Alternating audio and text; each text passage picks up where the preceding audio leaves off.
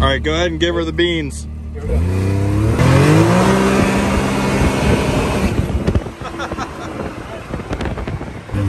It's amazing the power on tap, isn't it? It's just that It is.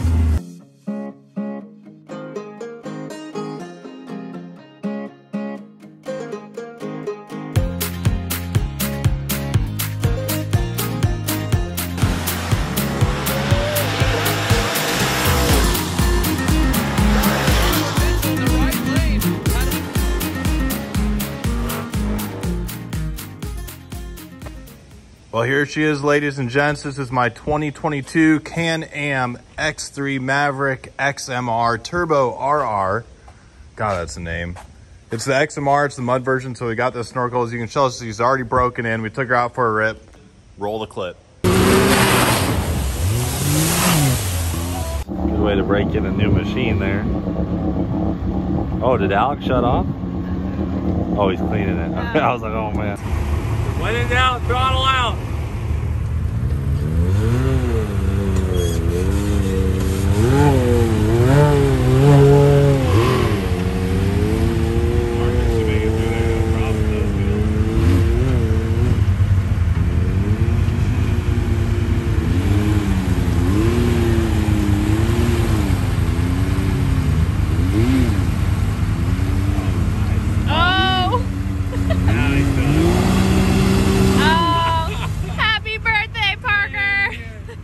Big birthday guy getting stuff. I'm sure Caroline is just thrilled. I feel cool about it.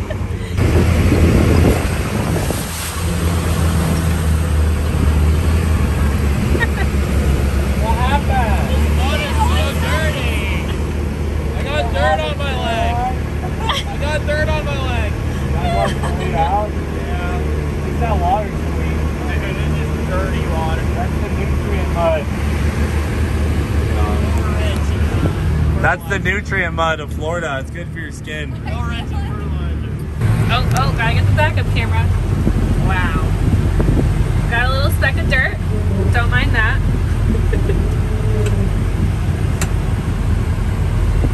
Now let's see if he does it right.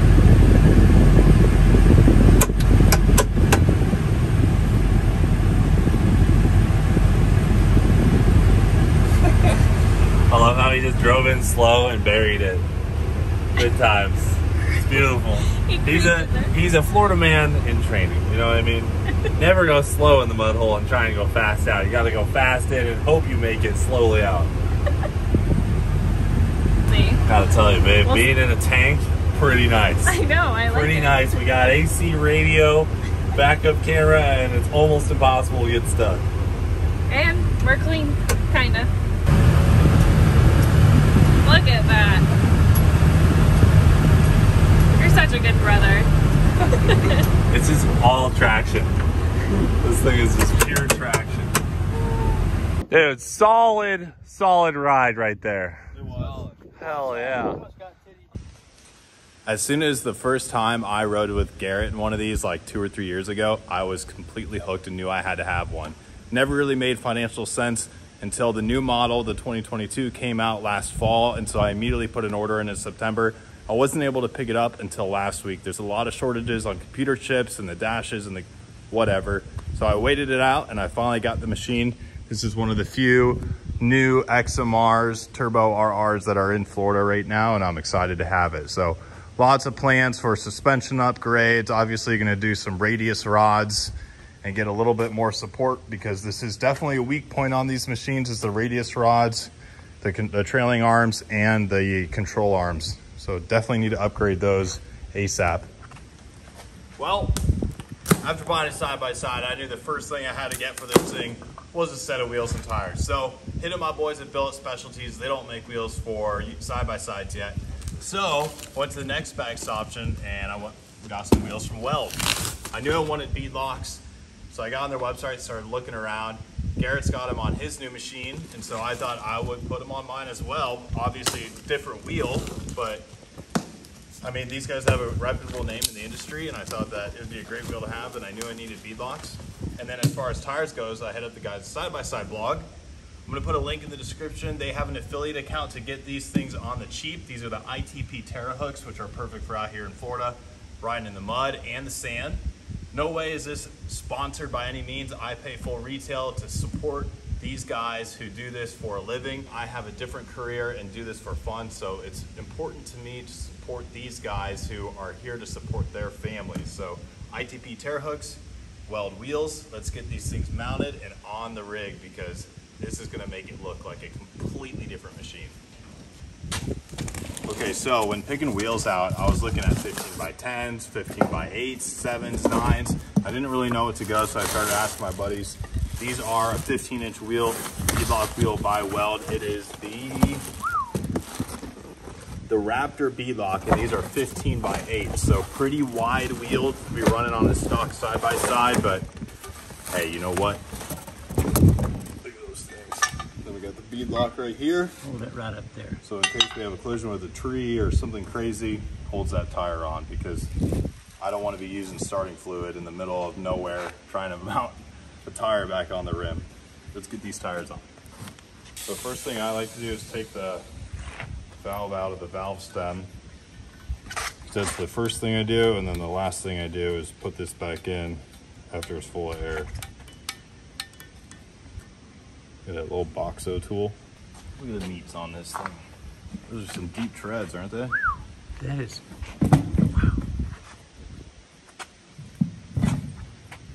Get it centered up here. Now for the bolts for the beadlock. When I get all these set up, I always put anti-seize on the bolts in case you ever have to back them out. I'm not locked in there trying to strip out the wheel, end up missing one of them or something stupid. So I'm going to go through and put all the washers on these and anti-seize so that we can rock and roll and get them on the car. and we're on. Okay, so I've just put anti-seize on all these bolts, and as I was doing it, I asked Sam, when do you not use anti-seize? If you're doing ferrous metals, i.e. iron, there's not really a lot of need of it big time. But when you're a non-ferrous, i.e. brass, bronze, aluminum, that sort of thing, you might ought to have it on it, because when those two run together like that and you're non-ferrous, they have a tendency to gall. And what it is, then when you start to take it apart, You're done. This is an extreme heat, high heat, where it's a continuum on the high heat, then you can put it in no matter the metal on the thing. But other than that, this is the same tip we gave it to start. Okay. Now I know y'all are gonna crucify me for this, but everyone's got their own technique of doing this. I'm gonna show you mine. You tell me how you would do it. So I like to start one, bring it all the way down. Other side. Coming at 90 degrees to that one. 90 degrees. And then just keep going around in that star pattern. Let me stop you on mid-flight here and ask you this. Being you're doing it your way, have you ever had any problems with doing it your way? No, it's always worked. Good enough then. If it works, let's go with it. And then I run it back with just a hand ratchet, so I get it about, put my middle finger on here, about 20 foot-pounds. Okay, good. If you can see the width of this tire and the width of the wheel, I'm gonna have to use the cheetah to bead this tire. So I like to run air to the valve stem as I'm doing the cheetah.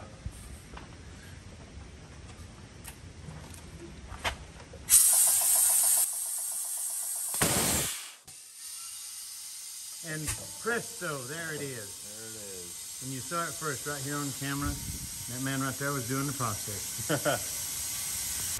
Okay, so back to it. This is a bone stock machine. Ignore those speakers because those haven't been released yet.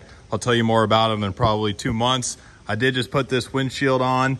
Now this thing is in dire need of some wheels and tires. The difference in stock wheels and tires versus some 32s make a huge difference. These are 32 by 10 by 15 inch tires. They're the ITP Terra hooks with the Weld 15s.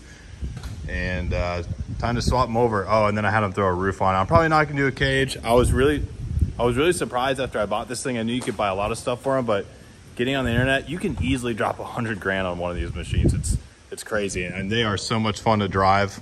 If you haven't seen, Motion Raceworks now has a side-by-side division, and they've got some really cool aftermarket bumpers for Can-Ams and Polarises alike. Go check it out on their website. I'll put a link in the description to Motion side-by-side. Look at the difference in ride height of the stock XMR tire and the ITPs. I'm getting an extra about 4 or 5 inches.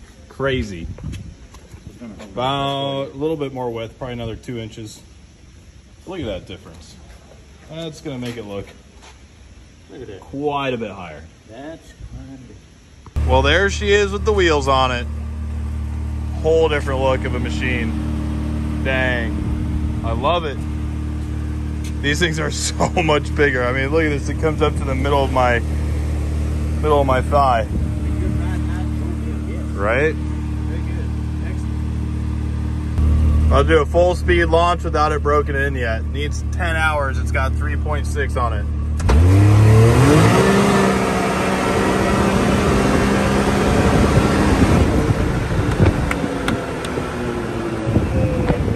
What do you think? I think it's beautiful. It's rapid. Oh, that thing is so rapid. Isn't it? Man, I love it. It's great. Oh, so cool. That is horsepower on it. All right, so the key's in it. It's just like a weird little, kind of like all Can-Am and Sea-Doos nowadays. Just push it in there and hold down the start with your foot on the brake.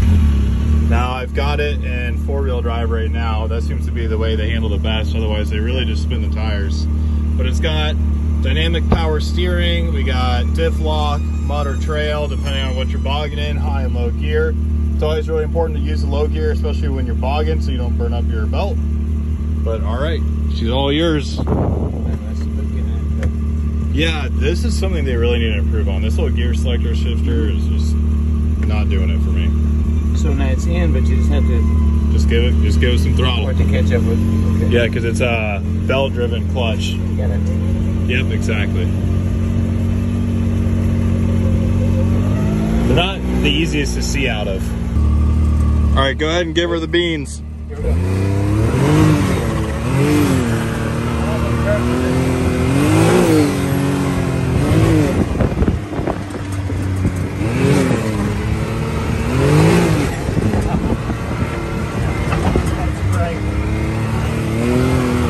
Oh, this is the deep stuff.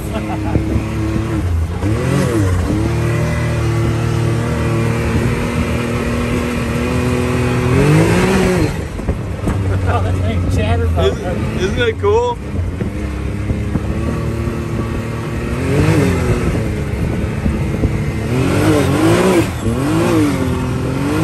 Isn't that awesome? It's amazing the power on tap, isn't it? It's just that thing. It is.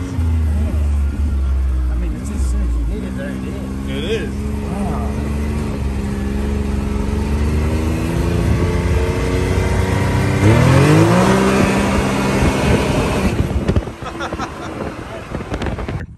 All right, y'all. Zach's never driven a side-by-side like this. So since this is their newest, highest horsepower model, it's making a little over 200 horsepower. Highest horsepower? Gonna throw in the keys. Oh, I already been that? Oh no, that's already in there. This is where there's a lot of problems on these back here. These radius rods bend, and the holes for these bolts like kind of wallow out.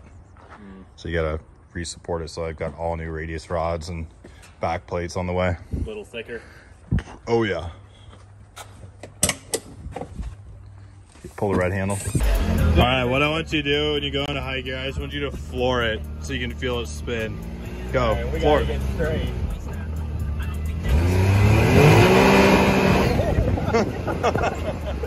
Dude, Isn't that crazy? they ain't making them like they used to. No.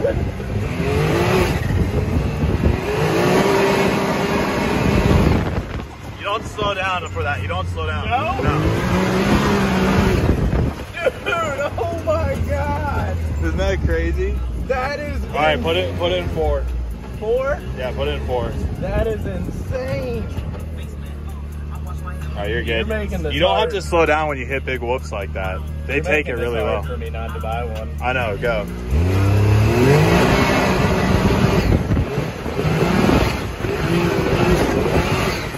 Isn't that crazy? Oh yeah, just the spool in your ear.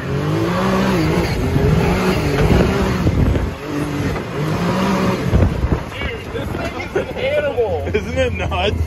It's unreal how much power is available. I know.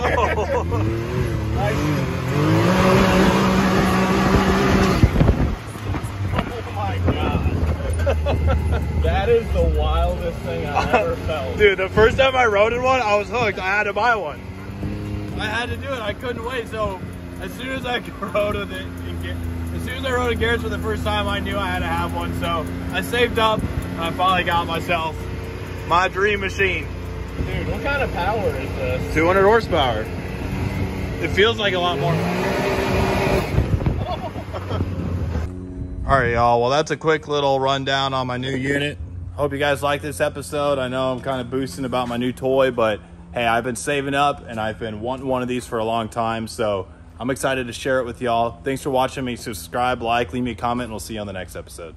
As a fellow car guy, I know it's super easy to forget to take care of yourself, especially when you're at the track. We're all drinking Mountain Dew and Dr. Pepper. This toothbrush is only $39. It's a great electric toothbrush. It's what I use every day. Normally they're $59, but if you click the link in the description below or use my coupon code QDNASK, you can get this toothbrush for only 39 bucks. Buy one for yourself, your girlfriend, whoever. They are an awesome toothbrush. It's basically the same thing as a Sonicare, except a tenth of the price. So go get one. They send you a new brush out every 3 months, so you don't have to worry about it. It's a great deal.